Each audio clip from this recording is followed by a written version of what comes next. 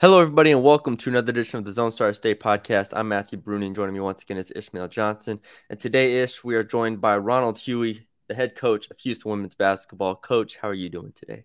Pretty good, guys. Pretty good. Thank you so much for having me. I love doing these type of Zooms and podcasts and things like that just because it's so informative. I have an opportunity to go back and listen to them and watch you guys as you go further and talk to other coaches. Really exciting. Keep doing what you're doing. Yeah, Appreciate it. Thank you. Yeah, talked to the Rice head coach last week. We've talked to Karen Aston, Jason Burton from North Texas, all that stuff. So, yeah, you can just get the scouting reports when you watch those nice little 25-minute clips. Exactly. I wanted to start with last year. Obviously, we mentioned it even before we pressed record. Man, what a year it was. Just going through the ups and downs, but obviously 15-16 overall, but 10-5 in conference. You make a run to the American Championship game. We'll get into this more, but it definitely felt like y'all found y'all's identity as the year went on, and it was a really fun team for us to watch. So we wanted to have you on for sure.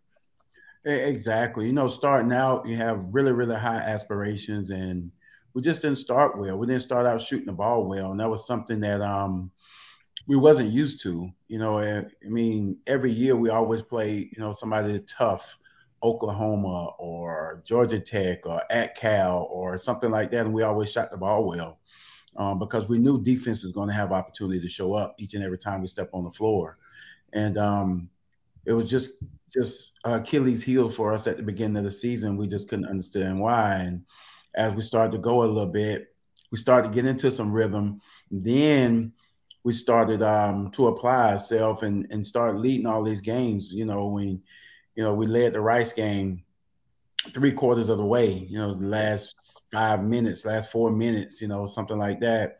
We led the Florida game down there in the tournament, all the way and lost in overtime. Florida State game at home, led all the way and lost in overtime. There's just so many games like that was really, really crushing. But then everybody go home for Christmas, and I don't know what happened. They came back and they just woo-saw, and we started to put things together, and that's where the resilience of this team has just always been really, really great because the toughness. Because we say the toughest team wins, is always going to be there. We just got to do the necessary things to ensure winning, and that's eliminate mistakes down the stretch. But the run to the championship game was incredible. Just having all those girls just on the same page, and we started to really gel. And, the one thing is, it's kind of like what Dion said, this past weekend, you believe. And they started to believe in conference, and they believed that we can get there, and then just couldn't finish the job. But we got there and did a heck of a job getting there through all the ups and downs that we had during the season, because that's what the season is. It's a grind. Yeah, I'm wondering, as you guys are going through kind of the rough start, is that something do you think that's coachable, or is that something that you're just kind of sticking with it? Because you mentioned it, you're leading and then it just kind of falls away. Is that a mental thing, or are you looking for can I change things as a coach to maybe help them out late in games or things like that? And, it's something my high school coach, his name is Tim Gates, and he was practically my dad. So he helped me through all of these years. And the one thing he said, at the end of games, you do not play anymore. The players have to make plays and win games. You can try your best to put them in whatever positions, but everybody is scouted. So players make plays, players win games. So don't you ever forget that. Coaches lose games. Players win games. And he said, your players – at the end, they have to win games. So to answer your question, I think we didn't have enough of playing against each other or our practice guys or whatever in those situations. And that was on me throughout some of the preparation for those games, because, again, we always think with our defense and how we turn it up and those things that we're going to always be in the lead and be able to push people and not blow them out, but be able to have a comfort lead where we can win. And those things wouldn't happen down the stretch because the offense was hurting us. We'll get 3 kills in a row and then don't get any points out of those stops, 3 back-to-back stops, and then don't get any points, and then it demoralizes your team. So that's where I need to try to figure some things out. But then I had to give them a little bit more freedom to be able to play through some things on the floor. And then also trying to find the right combination the last 4 minutes of games. I had all kind of coaches calling me. You need to script 4 plays, 5 plays that you're going to run. Other ones need to be like, you don't need to have set plays. You just need to let them play. So, I mean, it's all of that stuff. And then you finally get to a rhythm where, okay, I'm good with this group. They're going to be able to perform these sets. I'm going to give them this leeway in transition. And then we can be able to see what happens. And those things start to happen for us. Yeah, I was curious in general. Obviously, you pride yourself on defense. Last year's team, especially being the defensive type of team that it was, where, I mean, you go through the stats, y'all are, I think it's, 23rd in effective field goal percentage defense. And then obviously from an offensive rebound perspective too, y'all were very highly rated. So did that kind of grit and toughness, at what point did the team kind of fully, you think, embrace that, like, we're not letting teams score? And then I think you were second in the country in steals too. It's like just all over the place. How did that evolution kind of come as the season went on? I think we had a heart-to-heart right before Christmas. And I think once they got back, they kind of said, okay, let's buy in and do what coach is asking us to do. Because what we do is very hard. You can easily go to schools that can play pack line, that's going to play 2-3 zone, that's going to even do some zone pressing, 2-2-1, that kind of stuff, fall back into this. But to pick up 94 feet every single time, to run and jump and guard every single time, to get in the half court and up the line, on the line, don't allow people to catch the basketball, to keep the ball on one side of the floor, to pressure it every single time, like that's hard. And so you have to have an all invested, all committed team to be able to do that. And I think when they went home for Christmas, they kind of got the mindset. I don't know if they said it among themselves, but we came back, we saw a different group that was ready to embrace everything we was asking them to do. Because, as players, they could say all this, but they got to play me, They got to play me for this. They got to play me for that. And so when you don't have quite enough depth to be able to sit the ones down for not doing what you ask them to do, they kind of put you in the pickle. But it really got us to a point, we were number 1 in 3-point field goal percentage defense. We were number 1 in mid-range defense, held people to 22%. We were number 1, like you said, number 2, in forced turnovers. We forced 24 a game. We were number 2 in the country. It's just so many different things on the defensive end where we were locked in, but offensively, we still needed to get there, and we needed them to share the basketball and do some things necessary to be successful on that end.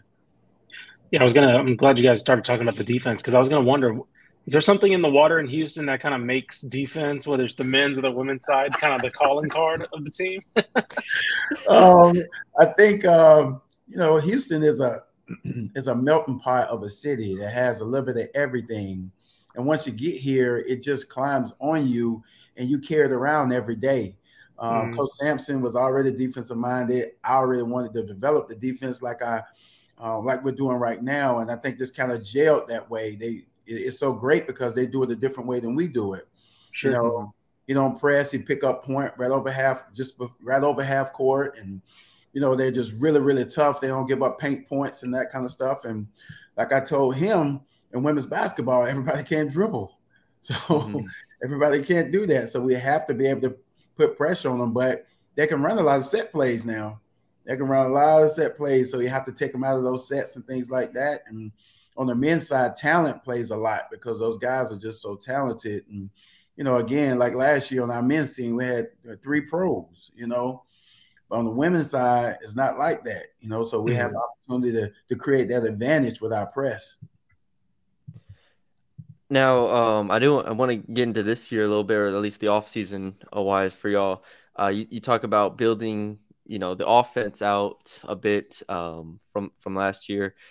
Well, you add Nia Boyd and Shalexis Aaron as 2 names. Obviously, there's more. There's a lot of freshmen, or I'm sorry, not a lot of freshmen, but a lot of transfers, transfer additions. How excited are you to add those 2 onto a group that returns? Bria Patterson, Brittany Onyeje, Layla Blair. Do you think that's the kind of scoring balance that you're looking for? It definitely is. And, the one thing about it, the transfer portal has been really good to us, but you're getting players that are proven Mm-hmm. and you're not trying to figure it out. You can look at the numbers that they've had and the different stops that they've had, and we're not reinventing the wheel. We're putting them in the same kind of like system. We're taking the strength of Shalex's Aaron, catch and shoot three ball, shot fake, put it on the floor, one dribble. We're not asking her to do things outside of what she can't do. Nia Boyd, we're asking her to push tempo, come off of ball screens and make plays. Challenging her to be one of the top assist players this year in the country. She's going to get points. We're going to turn people over. She's going to get free layups, those kind of things. Mm-hmm. But it's sharing the basketball and commanding the floor. But the most important piece, I think, for us will be Peyton and Jess and those post players that we have down there, because they'll give us an inside presence that we hadn't consistently had since I've been here. I'm just so looking forward to that. Now we can throw the ball inside and command that you play us 5-on-5. Sometimes people we've been playing 5-on-4. People just wall up our post players, and Tatiana Hill was really exciting, but she struggled to score over someone. But those players are really exciting to watch, I'm telling you. And, another one that I'm really excited about is Malia Johnson, a transfer from Pitt, really showing some great things, and shoot the basketball, can guard. She comes from a system like we play.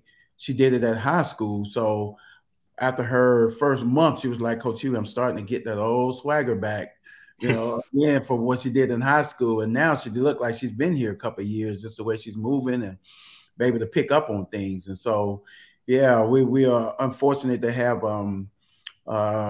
Gia Cook. Gigi tore ACL.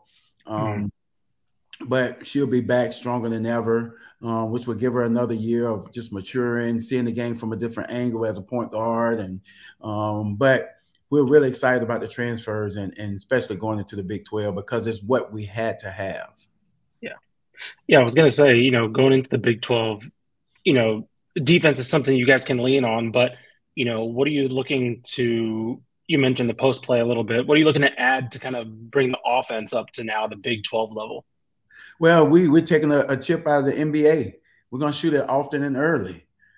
So we went back and looked at the last 3 years. Vaughn Reed on my staff is an incredible he's a head coach in an associate head coach's body. I mean, he's great at analytics. He does all the scouts, and he came back with a report and kind of right here what it was like for an offense for us the last 4 or 5 years. And he was like, the best years is when we shot it early.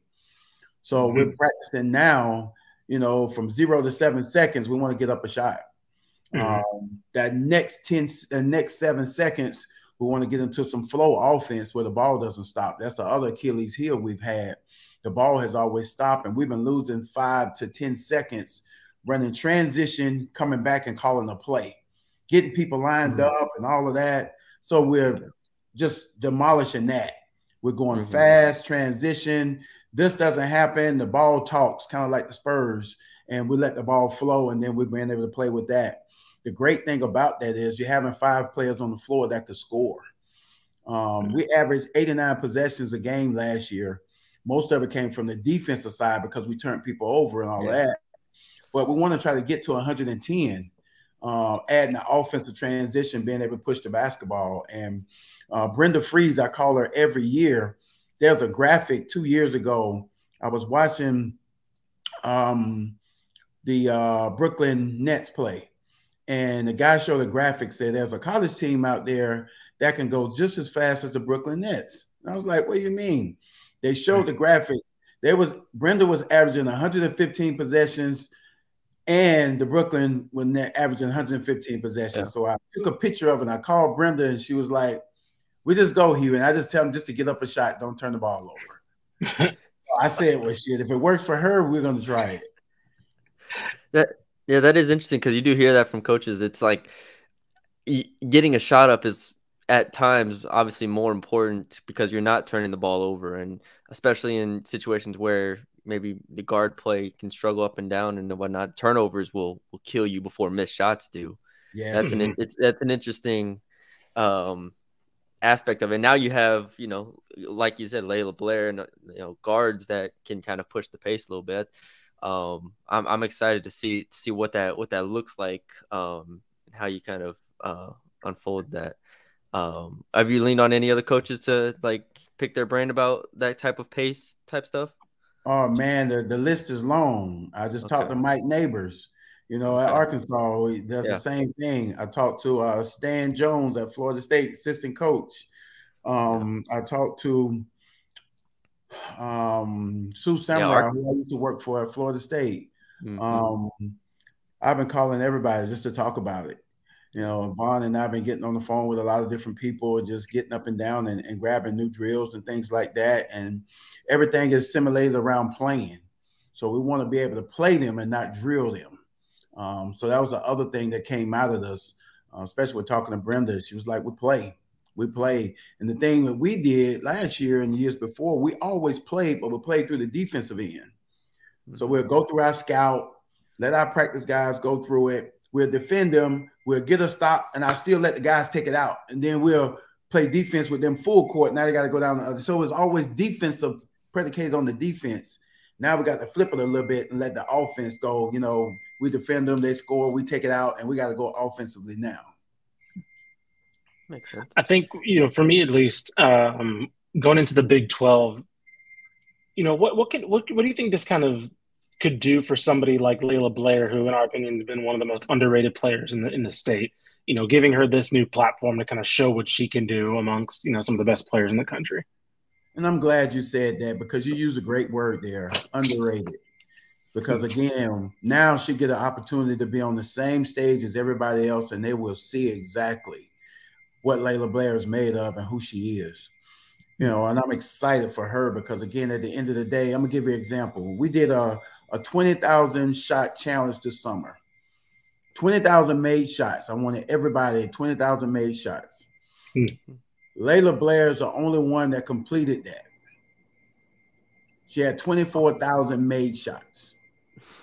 Shooting 500 before workouts, 500s at the end of workouts. Yeah. So again, now we had some other players that get up to 10, 11, 12,000, that kind of stuff, ranging all the way down, but she's the only one that got there. So that's the type of commitment that she has to wanting to get there. And so again, when you put that kind of work in, it's going to pay off. It's going to pay off.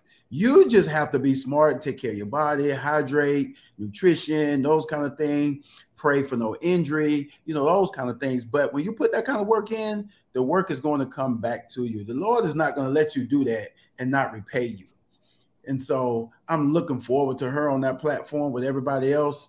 And now they can get a chance to see what we've been seeing, what we saw at South Florida last year, 30 in the first half, again, now we'll have a true point guard, so she can be on the wing and be able to opportunities to be able to go and be herself. The thing that we're asking her to do this year, which I think is going to happen, is people are going to key on her, so she's going to have to share the ball a little bit more until everybody figure out we have Shalexis and Bria and Naya and all these other people that could score, and now they can't really just key on her. But I think she's going to garner that kind of attention at the beginning. But I'm really excited about her and this platform because, again, she's a tremendous kid. She has another year after this, but I'm being quite honest. I'm telling her, let's go for it. Let's go for it and see can we get you in this draft, on this mock draft stuff early and see what happens. And I'm making phone calls to try to do some things like that to get some people down here to see what we have on tap. Because, again, at the end of the day, after they see it, we won't be unranked under a team that people hadn't seen, and they're going to be wanting to say, okay, I see what Houston has now. Yeah, it's interesting looking through your roster. I'm earlier I misspoke. Obviously, when I said freshman, you'll have 11 seniors or graduate seniors on this team. Yes. Ish and I don't know when it was, but we were like, man, we got to find the oldest rosters in the state. That's what we got to do this year. It was last year when we were talking to Texas State. That's right. Last year's Texas State women's team had a bunch of seniors as well. 11 seniors and grad seniors. What is that like to coach? Obviously, I assume it makes it easier, but also they're all, 22, 21, 22, 23 up there. They might think they know something. That's it. You hit it on the head. You hit it on the head. So that's the first thing. You come in to practice. This is what we did at my old school, and this is how I like. But you're not there anymore. You're here. That kind of stuff. Well, we ice ball screens. We don't ice here. We go get people. We trapping or we hedging them. Those kind of things. The difference that we do if we get our ball handler that's coming off a guard that's really good off a ball screen, we're hedging them hard. We might even trap them. But if we get a dominant post player, we might just quick show and just get back to the post player. So it's different things like that because they think they know all of it. It's really good to coach them because they have experience and it's a lot of things in pressure moments like in practice. When you swing it around and somebody has to make a shot, they've been there before. They've done that. They understand the grind of getting up 6:30, 6 a.m. and doing stuff. They understand taking care of their bodies and all of that. But they want to coach a little bit now. They want to tell you like, they want to have some choices on some things. If they want to make some deals. If we go hard today, so we have tomorrow off. That kind of stuff. So, yeah. Yes, but I'm really excited because the group is really good and they embrace the hard. And but it's really, really good having all that upperclassmen leadership because I told them this is probably a team where we might want to have one player per 30 minutes because we're so deep with talent and everybody can be able to hold their own. I think it's probably going to be a good 20, 23, 25, 26 minutes at the most for one player.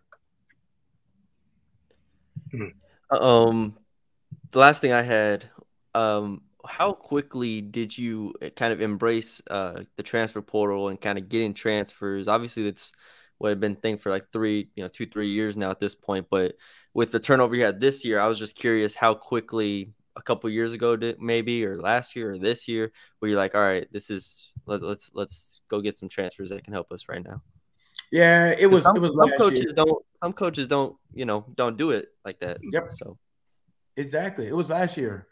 The first 2 years, I only wanted to take one or two. And then it was always kids that I recruited and lost in the recruiting battle. We lost Tierra Young to LSU.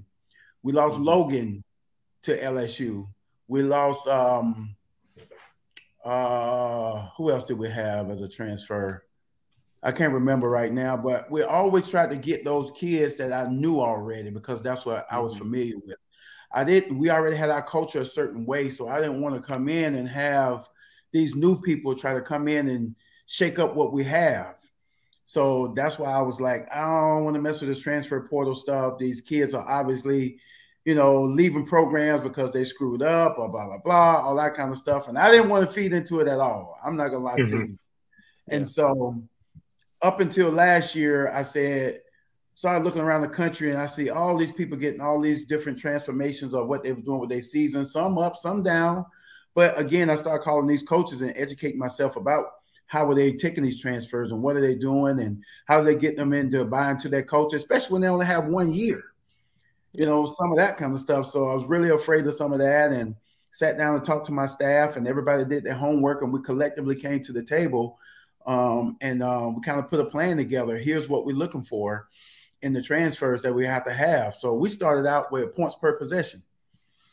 Shalexis was almost 8.5 points per possession.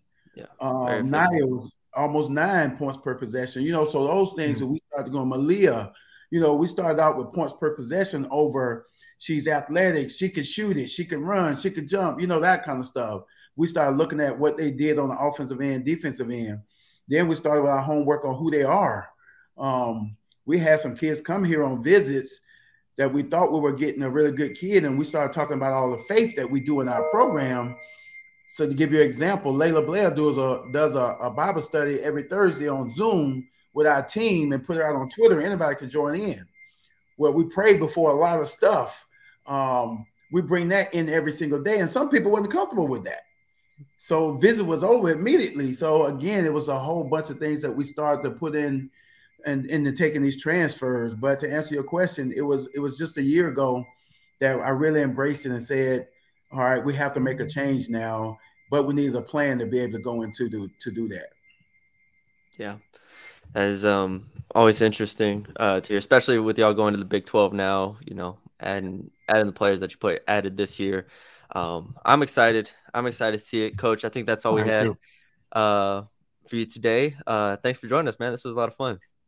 I'm telling you, man, we have to do it again, man. We got to pick up sometime around December after non-conference is over, so we'll be able to talk about it, and probably at the end of the year when we get ready to go into our conference play. We say, conference tournament.